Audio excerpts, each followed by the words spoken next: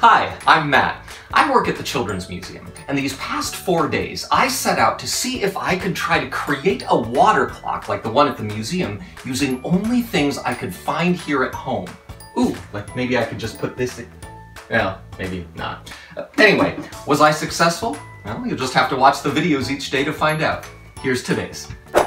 The thing that I love most at the Children's Museum is the museum's water clock. For those of you who maybe don't know the water clock, it's this really cool glass creation that's filled with blue water.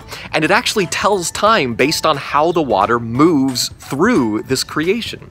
It was built by a French physicist named Dr. Bernard Guitton, and I just think it is so cool. So now that I'm working from home for a little while, that's one of the things that I miss from the museum. I miss seeing the clock every day, getting to look at it, getting to talk with people about it. So, the other day, I had a thought. What if I could create my own water clock using things that I find around the house without even having to leave home at all to do so? So that is what I'm going to try to do. So the first thing I did was create a siphon. If you haven't heard of siphons before, do some more research into those. They're really cool. And our museum water clock uses a lot of siphons, so I figured I'd see if I could create one too. And it's pretty simple. All you really need is a bendy straw and a cup. I've got a couple straws together there and I stuck it through the cup, but you really don't even need to do that much. And you pour some water into the cup, and when the level of water goes over the top of the straw, then, oh, there you go. There it is. You can see the water will start draining out of the cup through the straw.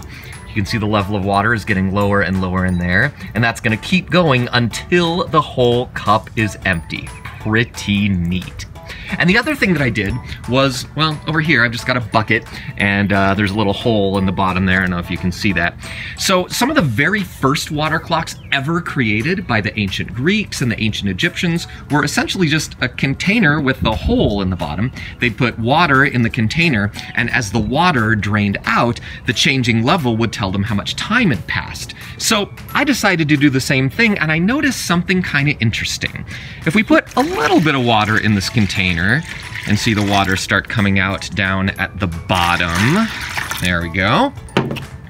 We can see that the water is dribbling out there, but not very far. I even put a measuring stick down here, and it's only going to, what, about the 7 maybe? But if I put this entire pitcher in, and how about even another pitcher here, let's see what happens.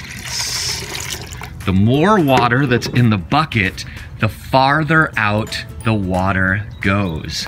Now we can see that it's going, wow, to the 16 almost? That's a lot farther. And the bucket's only even that full. The more water I put in, the farther out it will go. So maybe that will allow me to mark the passage of time somehow too. I don't know, pretty cool. Just doing some experimenting. I'm gonna keep at it and I'll check back in with you again soon. That's today's video.